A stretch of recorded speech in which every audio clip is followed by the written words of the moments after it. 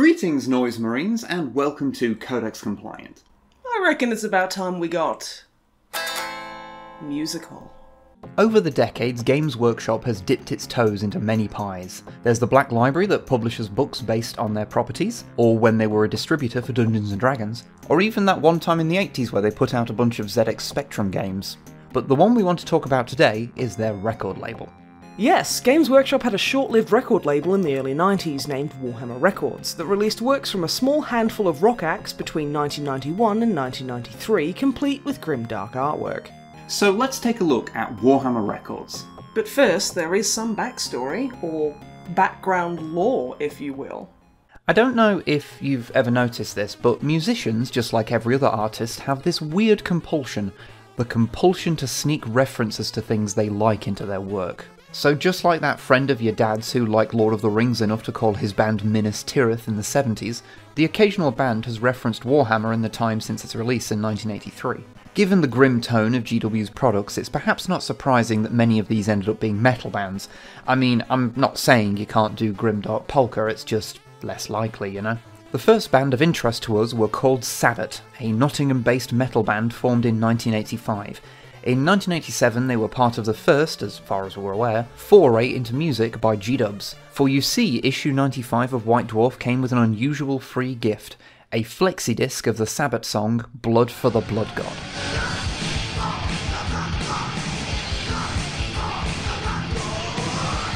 Now, you've probably got some questions along the lines of why and what is a flexi disc? Fair questions, honestly. Well, the former is explained in the issue by saying that they've noticed a lot of people at conventions would show up wearing t-shirts from bands like Saxon and Def Leppard. On purpose and everything. So they felt like there was a substantial rock-loving audience amongst their fanbase. And since Sabbath were already Warhammer fans and were acquaintances of Warhammer artist John Blanche, I suppose they were a fitting choice. I guess. And as for what a flexi disc is, they're actually super fascinating. They're a variant of a vinyl record that is incredibly thin and flexible. Some like this one were square, but many others were round like conventional records. These were perfect for giving away with magazines or, bizarrely, cereal boxes since they were cheap to make and, unlike regular vinyl records, could be bent without being damaged. The audio quality was not the best and they were prone to wearing out, but that's understandable given their inexpensive nature. Many even came with a place coin here mark on them due to being so lightweight they could skip around easily, and a coin could be used to hold them down. I'm sure when you clicked on this video you didn't think that you'd learn all about an obsolete media format. Well, welcome to the club, because neither did we when we started researching it. The issue would also feature a nice big article giving a history of the band and giving the lyrics to the song, which are, well, they're exactly what you'd expect.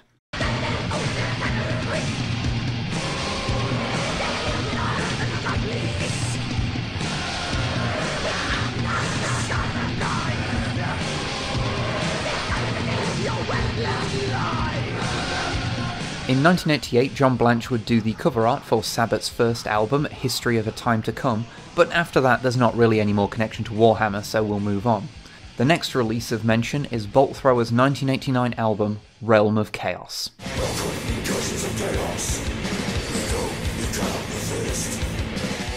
Bolt Thrower were a death metal band from Coventry formed in 1986. They were approached by Games Workshop, who offered to provide them the artwork for their second album after hearing them play on John Peel's radio show. The band, being fans of Games Workshop, they did name their band Bolt Thrower after all, agreed, and the album was released as Realm of Chaos, Slaves to Darkness, confusingly not using the artwork of the book of the same name, but from the cover of Rogue Trader instead, with the internal artwork being a mix of repurposed GW artwork from the era. The songs on the album were similarly themed, with tracks like Through the Eye of Terror, Dark Millennium, and World Eater.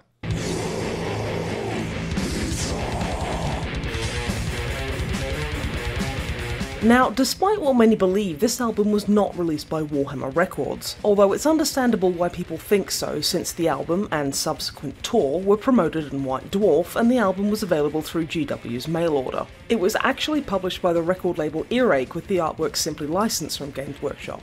This did mean that when the album was re-released in 2005, it had to have new artwork as that license had expired. They also dropped the Slaves to Darkness subtitle. The new artwork was commissioned from John Sibbick, who had drawn the original Rogue Trader artwork. However, the band asked that fans boycott this re-release due to the label producing it without their consultation or consent. Although if you want to pick up a physical copy nowadays, you don't have a great deal of choice, I'm afraid. Now, before we get into Warhammer Records proper, we'd like to talk to you about a man named Simon Denby. Simon was a singer in a band called the March Violets before forming the Batfish Boys, later simply called Batfish, in 1984. He was a fan of GW's games and even appeared in a 1989 issue of White Dwarf under the stage name Simon Detroit. A handful of issues later, the Bolt Thrower album was announced along with a Warhammer-themed album from Batfish tentatively titled Tinned Oblivion. However, that didn't happen, because Batfish broke up. There was also a single called Out of Control by the Hungry Trolls with backing by the Lust Lobsters announced, but that also did not come out. However, by this point Games Workshop were now seemingly ready to commit more heavily to music and formed their very own label, Warhammer Records. And so, in 1991, Simon Denby would return with a new band, giving us...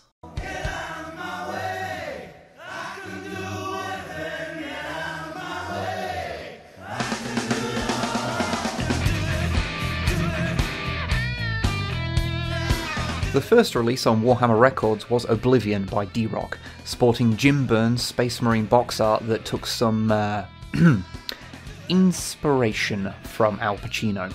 We have been led to believe, on good authority, that this album is tough as old boots. d-rok were a lot less heavy than the previous bands we've looked at, but their songs followed the same kind of theme, with tracks like Red Planet Blues, Steeler's Kiss, and Noise Marines.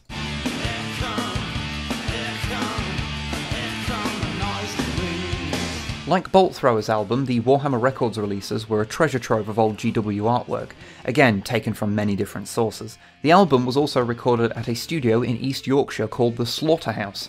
That's not important, it just seemed fitting for a band taking inspiration from 40k. The most notable song on the album was Get Out of My Way, since it was released as a single that same year and was later used in the 1993 video game adaptation of Space Hulk. You know, this one. It also featured Queen member Brian May on guitar. He met the band when he was visiting Games Workshop one day with his son. Brian, it seems, was no stranger to painting miniature... Wait. This clipping only mentions Brian's son in the picture. Who is the other child? Brian? Did you steal a child, Brian? Brian? We don't know if d-rok's Oblivion contains any songs originally written for the unreleased Batfish Warhammer album, Tinned Oblivion, but having a quick listen to some late-era Batfish...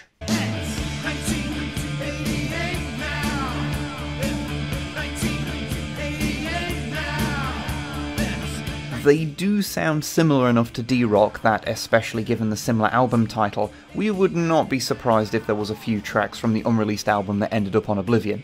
But that is entirely speculation. Now, as fun as Warhammer-themed bands are, it does make for a pretty limited catalogue, so despite being called Warhammer Records, the rest of the label's output was more conventional. For example, they put out 2 albums by Nottingham hard rock band Wraith.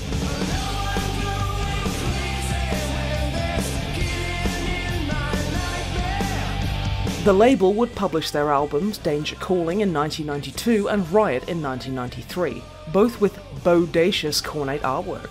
The art is about as far as it goes, however.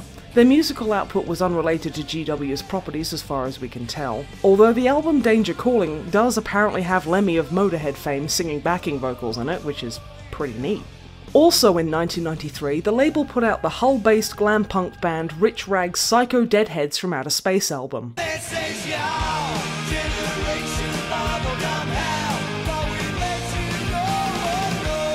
The cover of this one is a Gene Stealer cult piece drawn by David Gallagher. Not much to say about this band, honestly, except their fan base was apparently known by the affectionate term slags.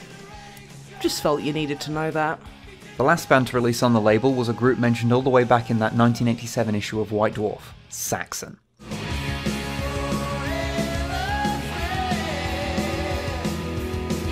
Saxon were already a pretty well-known heavy metal band who formed in 1977 in Barnsley. They can be cheesy as heck, but if that's what you're into, and a lot of people are, then they've got you sorted.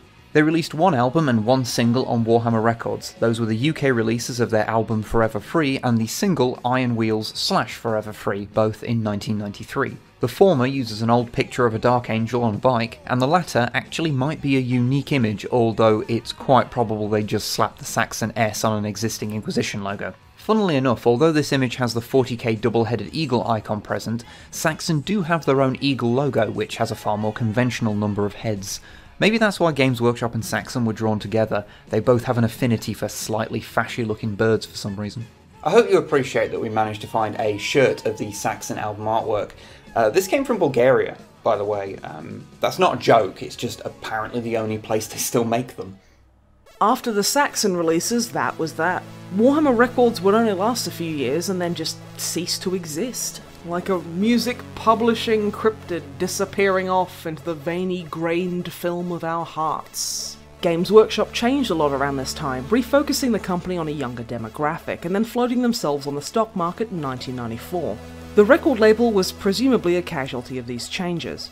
I mean, the fact that they just reused artwork suggests that maybe they weren't as committed to the whole affair as you might have wanted them to be. Hell, of the two logos they used for the label, one was just the Warhammer Fantasy Battle logo, but with the Fantasy Battle part left mysteriously blank.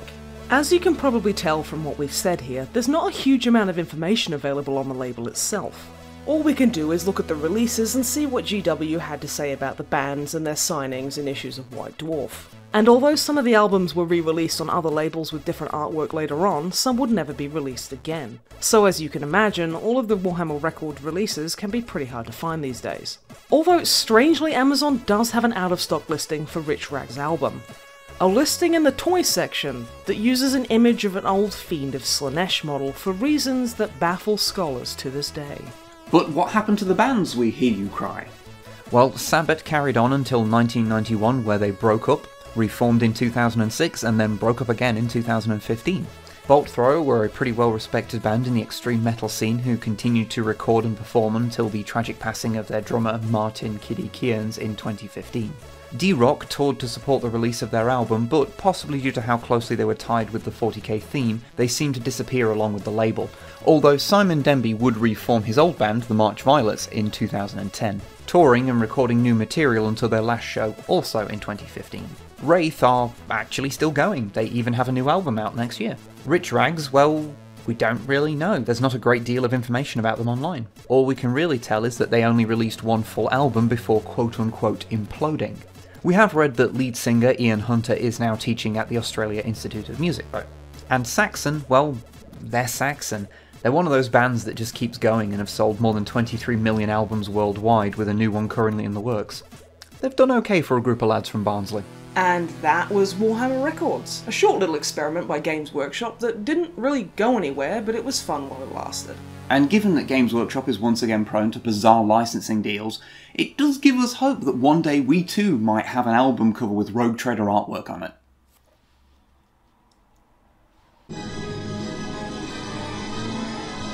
Thank you very much for watching through our video. This was something a little bit different for us, so we hope you enjoyed it. And if you did and would like to see your name join the list of beautiful people currently scrolling past your eyeballs, then why not throw us $1 or $2 on Patreon at patreon.com/snipeandwib. Patrons get to see these videos a little bit early, as well as getting exclusive outtakes. Also, as well as supporting the channel, it also helps us eat, which we're in favour of.